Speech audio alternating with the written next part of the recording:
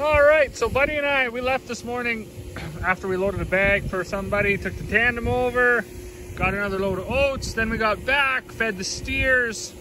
I washed this brown truck. Buddy said he wanted to wash Marvin.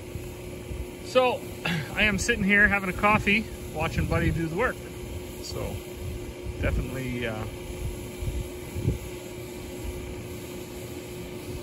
I'm sure he'd get it done eventually. I'd have one real clean tire for sure. But good afternoon. So Buddy and I were off this morning. We got the tandem full of oats, cleaned up the truck, and now she's sprayer tire changing day again. That was a complete nightmare because we always put the tires up where it stays wet all year, so you get stuck getting them. But we did get them out, so we're gonna get the jack set up and get to changing some tires. All right, so I'm gonna have to actually look back. I don't even know what time we started this. I'm pretty sure it only took, I don't even think it took an hour. And it used to take quite a while, but we made some investments. You know, we got this sprayer lift, and we got some decent forks for our backhoe and everything. So actually it just stays right on there because the hoses reach. So you run that right from the backhoe and you just, you know, break them loose, up, off with the old, on with the new. We use this tractor here to lift the new ones up off the ground because those tires, I'm not sure what they weigh. I think they weigh maybe 800 pounds or whatever. They're extremely heavy. So yeah, I was gonna set my camera up and film it, but I already made a video about changing sprayer tires. So I don't know, maybe I'll, if you don't know how to do it, there's a video on there and there's a ton on YouTube anyways. But anyways, ours is done now. I'm just gonna see if I can lift up my air cart tank because we got a flat tire here. And since how we got the lift out, we may as well try. Hey, good morning. It is a beautiful morning again today. Didn't even freeze last night, got down to 6. First thing I gotta do this morning, I gotta run up, get my grain back, moved over to the barley bin. We got our last load of barley going out today. Yesterday was crazy busy. Me and Buddy went over to the neighbors. We got another load of oats. We did some work on this trailer. We washed the truck. We started washing the sprayer, well, Buddy did anyways. And then when everybody got back, we went up and got our tires with the backhoe, our bigger tires, and we put them on. I was gonna film that, but actually we got so efficient this year with our new forks and our sprayer jack and everything else. It just went, it didn't even take an hour to change all 4 tires. So we changed it from the skinny ones to these big wide ones. You do that, these wide ones better for flotation, and then less compaction when you're spraying herbicide on the crop when it's small. You put the skinny ones on when you're gonna desiccate. So once the crop is full grown and you spray it to kill it, or if you're gonna go out and do a late fungicide treatment or something along that line, like a top dress nitrogen or fertilizer or something, you switch your little ones back. So these will stay on till basically the end of July, and then we'll switch them back to the little ones.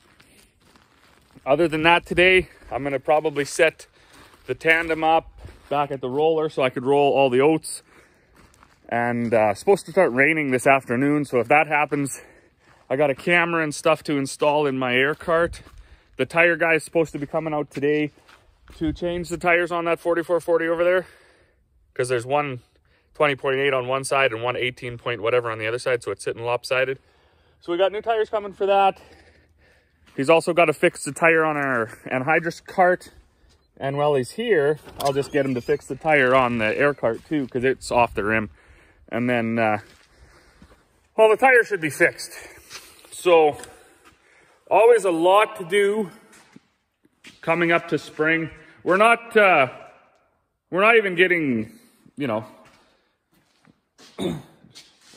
anxious to seed or anything. The nights are still very, very cold, and not that moisture will be an issue, but it is. The wind's been blowing so hard for the last few weeks that the dry spots in the field are going to be really, really dry, and the wet spots are still wet. So it's not very good seeding conditions at the moment, because if it's too wet, the seeds just rot in the ground, and if it's too dry, they don't germinate. So we do have to wait for the soil to warm up a little bit anyways, and then so probably 27th, 28th, 29th of April, we'll start seeding wheat if the weather looks nice, and we'll go from there. So I didn't ever have any seeding videos in when I started this YouTube channel.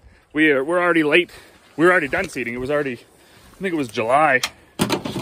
So we'll get some seeding videos done this year. But I'm gonna head up here now and get ready to load that barley. This is gonna be like my last full-on day of making feed, I think, for the spring. We got lots of work to do, and there's not a big rush to do field work right now. We usually don't start until May anyways up here. Actually, I was reading a thing. May 18th is the last, basically, frost-free day that you can sort of be guaranteed you won't get frost past that point. So to seed a whole bunch of crop right now and have it come up in a day and then freeze, you know, on the 8th of May would be pretty discouraging. However, we can do a lot of field work. We can do some anhydrous, we can do some disking, we can do some, you know, guys can do harrowing or whatever. The other unfortunate thing to that is I'm hearing a lot, oh, it's going to be a drought, going to be a drought, going to be a drought. It's possible. The wind's been blowing out of the east for like the last week. Generally in our area, if the wind blows out of the east for a few days and then blows out of the west, you get some rain. Well, yesterday we got rain and snow. Not much, like the yard is still dry, but we did have a little bit. So that being said though, a guy doesn't want to do a whole bunch of unnecessary tillage to dry this out if we are going to go into a wetter spring or drier spring / summer. So we'll see how it goes. I'm not too worried about it at this point. I mean, we're still, you know, basically a week and a half away from seeding, so a lot can change in the weather. But anyways, I'm gonna fire up these tractors. I want to get all my bags made today. I got caught up. I got like 15 bags or something to make. But if I can get that all caught up, then I should be able to stay with it. Feed usually slows down going into the spring. Animals are out eating grass and things like that, so the need for feed usually decreases. All right, so it took us all morning, but we got a whole bunch of bags made. In fact, somebody was just here, picked one up. There's a couple more sitting outside. Now we are going to grab our 4-wheel drives and we're going to go up, get our anhydrous applicator and our one seed drill, the seed drill that we use the most now. It's our newest one. So we're gonna go grab those, see how it goes. I'll have a drink, bud. All right, me and Bud just got up here. A little bit of ruts, but not too bad. So this drill is only about 3 years old, so basically needs no maintenance really. I gotta get it hooked up to its air tank, and I'm gonna install a few more blockage monitors, depending on the price of them, I guess. And basically it will be ready to fill with seed. I put a camera in yesterday. This is the monitors for it. That's the monitor for the drill, monitor for the camera, and then another kind of remote thing for the drill. These, you know, apparently these seed masters were supposed to be the cat's pajamas. I don't know, this is 12-inch spacing. We did get a nice canola crop with it last year, but you know, I'm not sure if that's 100% the drill's credit or what. You know, it's, you know, it could be whatever, I guess. But I do like this is one with the independent openers, so I do like that. And one of the other things that I was excited about was it came with a New Holland tank. Now I know there's a lot of people that don't like that, you know, Mickey Mouse and things together like that, but I really, despite hating Douglas Lake and our New Holland dealer, I think they have some decent equipment. I like their tank. It's simple to use. People might say, oh, well, all the tanks are simple once you figure them out. That's probably true, but we know how to use the New Holland tanks, and we really like them. I really like the New Holland tractors. We bought this one brand new, just got almost 3,300 hours on it. Absolutely amazing tractor. So like I say, if the dealer wasn't complete garbage, you know, we'd probably have even New Holland combines.